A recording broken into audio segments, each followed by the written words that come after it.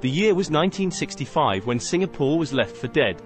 Forced out by Malaysia due to political and economic differences between the ruling parties, Singapore gained independence against its own will, facing a rapidly growing population and a pressing need to build economic strength. Singapore was devoid of natural resources and needed more land for residential, commercial, and industrial uses.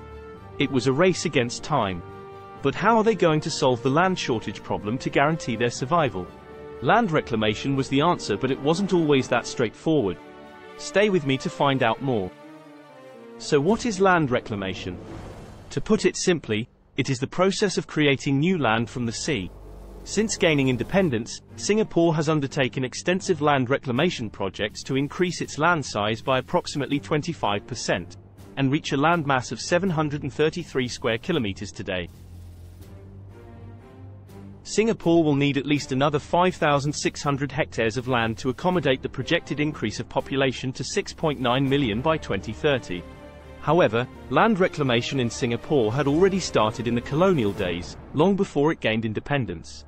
In 1822, the first land reclamation project was done on the south bank of the Singapore River, as the south bank had a low-lying marsh which made it prone to flooding.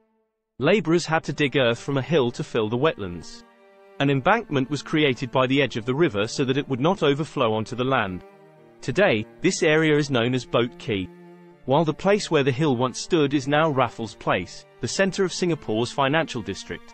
Other land reclamation projects in areas such as Telok Ayer and Beach Road added a total of 300 hectares of land during the colonial period. Although this was no mean feat given the limited technology at that time, the reclamation projects that took place post-independence were even more impressive. Land reclamation kick-started in 1966 at Marine Parade to house a growing nation that just gained independence. This was the first part of a multi-phase mega-project on the east coast of Singapore. Hills around Singapore were leveled by excavators, and the earth was transported to the coastline via conveyor belts and barges for reclamation. Instead of using traditional sea walls to protect the newly reclaimed land from erosion, Singapore was one of the first countries in the world to deploy artificial headland breakwaters on an extensive scale. The breakwaters were positioned along the coastline and acted as natural bays, nullifying the wave action. A total of 405 hectares of land was reclaimed and the first public housing blocks were built on it in 1972. This gave Marine Parade the distinction of being the world's first housing estate to be wholly built on reclaimed land. Over the next 2 decades, the project added 1,525 hectares of land to the coastline, which included a beachfront for recreation. Today, Marine Parade is one of the most sought-after residential districts because of its gorgeous seafront and commercial facilities. To support economic growth, Singapore made the strategic decision to court foreign investments by promoting its manufacturing sector.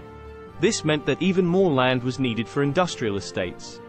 Between the early 1960s to mid-1980s, close to 2,700 hectares of land were reclaimed from crocodile-infested swamps in Jurong, followed by Tuas, to support Singapore's industrialization efforts. However, it soon became clear that reclaiming land near the mainland was not going to be enough to further expand its industries.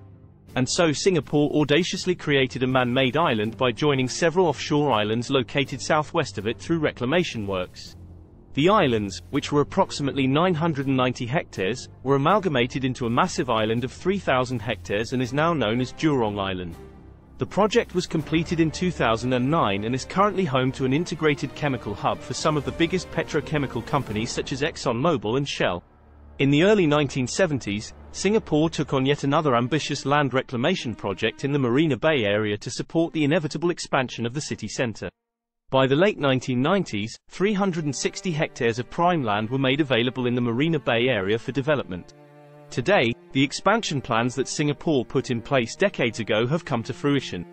The Marina Bay area is now the new downtown, comprising commercial developments, high-rise offices, and luxury condominiums, all set against the backdrop of a beautiful waterfront. Marina Bay's sands and gardens by the bay are also prominent landmarks found in Marina Bay. But this aggressive expansion of its borders has led to tensions between Singapore and its neighbours. The ugly truth will be revealed next. But before that, if you would like to see more videos from the channel, remember to subscribe and hit the notification button. By now, you would probably have figured that to reclaim land, materials are required to fill the seabed. The materials usually come from soil dug from inland hills, and sand from the surrounding seabed. However, by the mid-1980s, Singapore encountered a major problem. The materials were beginning to deplete because there were only that many hills that could be excavated. And sand sourced locally was running out. To address this issue, Singapore started to import massive amounts of sand from neighboring countries. Over the years, Singapore's need for sand has risen tremendously, propelling the country to become the largest sand importer in the world. It is estimated that Singapore had imported at least 517 million tons of sand over the last 2 decades.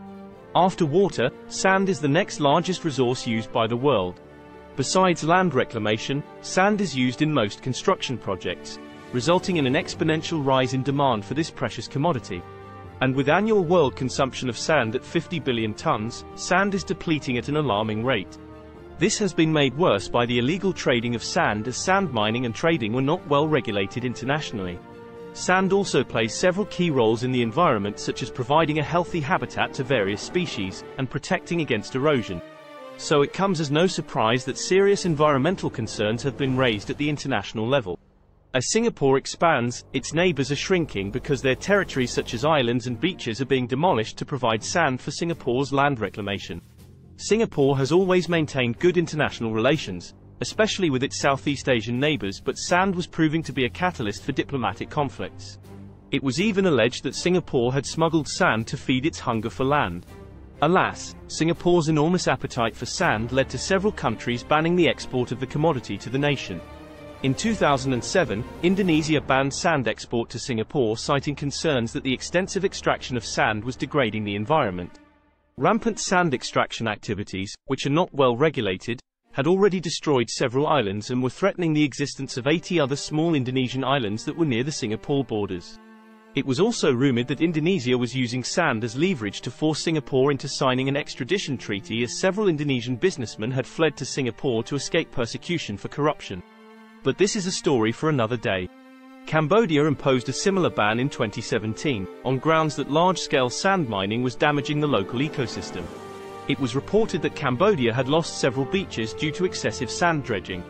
The natural habitat for crabs and fishes was destroyed by sand extraction, which resulted in the decline of their population.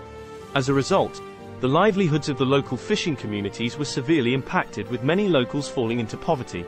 There was also suspicion of sand smuggling when the United Nations reported that Singapore had imported at least 72 million tons of sand from Cambodia, which was significantly lesser than the 3 million tons of sand exports that the Cambodian government had on record. Most recently, in 2019, Malaysia enacted a ban on sand export to Singapore. Malaysia had imposed the ban amidst concerns that biodiversity and hydrological conditions of the water bodies were adversely affected by sand mining.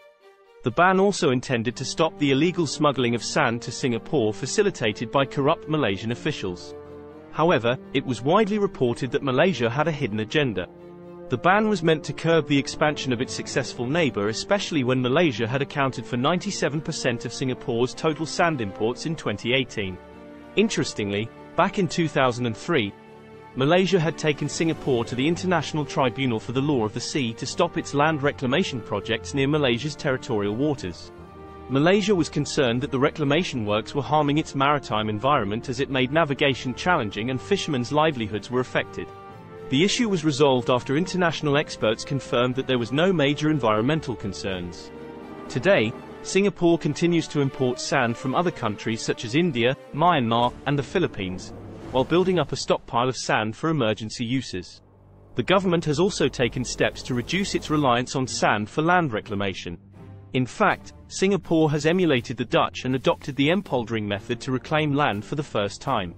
Unlike the traditional approach of sand infilling, the empoldering concept entails building a dike that measures 10 kilometers long and stands 6 meters above sea level.